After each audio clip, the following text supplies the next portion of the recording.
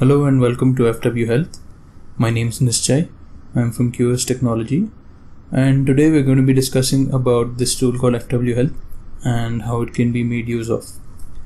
So let's just start by heading over to the web page. You can do that by accessing fwhealth.in. So as the name suggests, FWHealth is a firewall health analyzer tool for checkpoint gateways, and it essentially studies these gateways and in this process collects logs, and these logs are in turn analyzed to produce a crisp and detailed health report. So you can head over to the features page to take a closer look.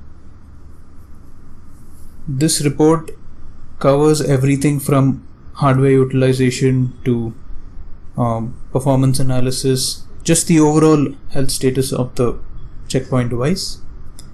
So you also have access to a sample report through here. So I'm going to provide a quick overview of how this tool works. We start by downloading the script from the portal. These scripts are then transferred to the gateway where they collect the logs.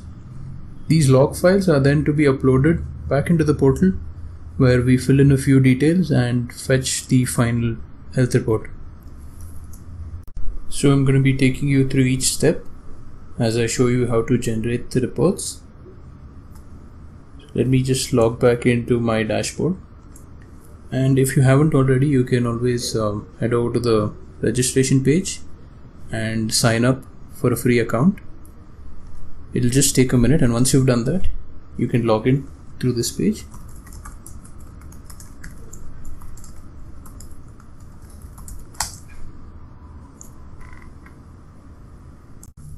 So this is what your dashboard would look like.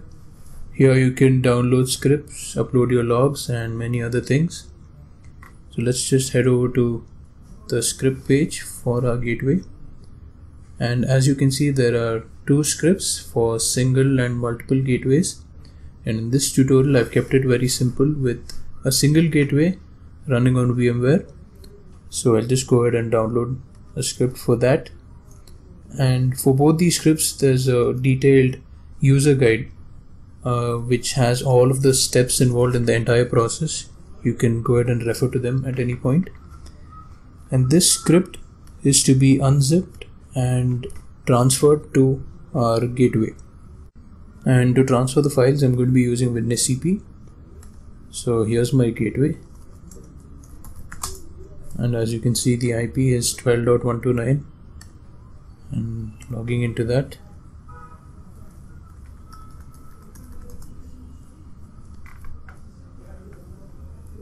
And once we're logged in, we transfer the script files to the gateway.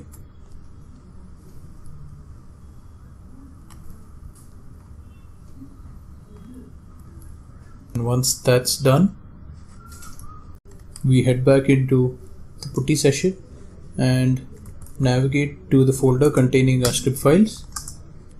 And in order to make these script files executable, we convert them to Unix format with this command,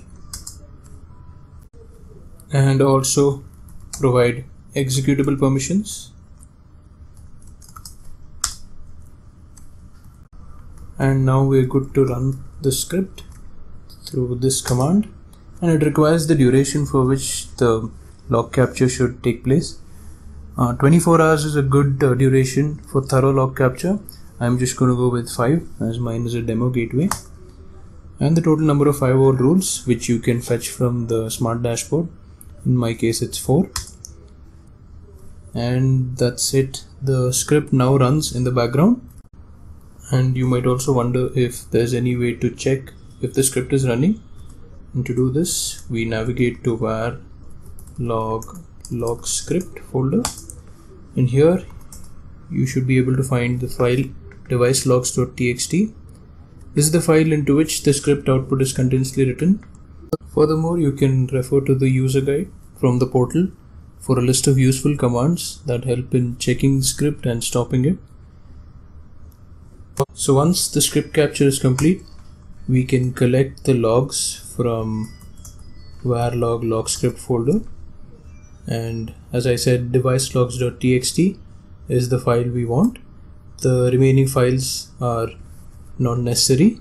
And now that we've retrieved the logs from our gateway, we shall upload the same into the portal.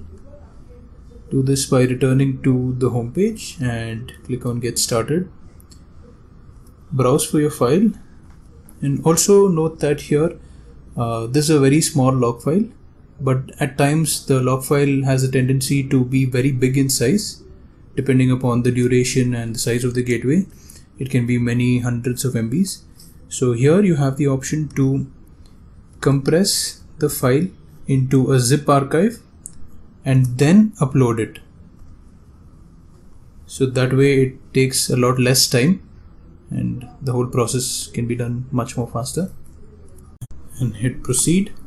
And here you have the option to enter your client's details if in case you're generating a report for one of your clients. So I'm just going to go ahead and enter Purple Synapse and my name, and proceed and download.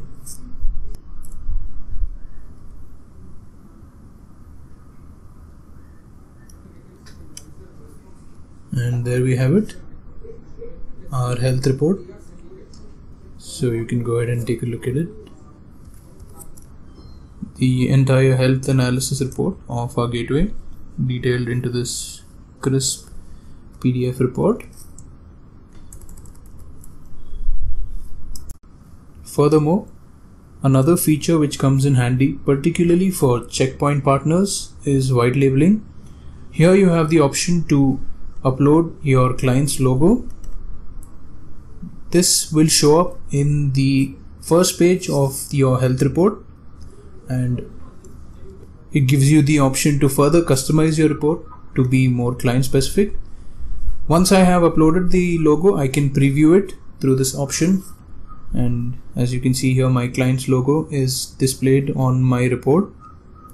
Now I shall create another report, this time with the client logo.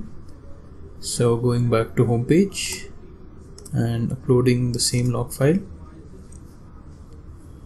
proceed, and my client name, Synapse, and my name. Hit download.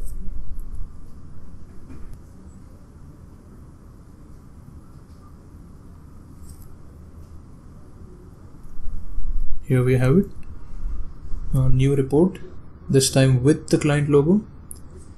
This makes it look much more client specific. So checkpoint partners can greatly benefit from this feature.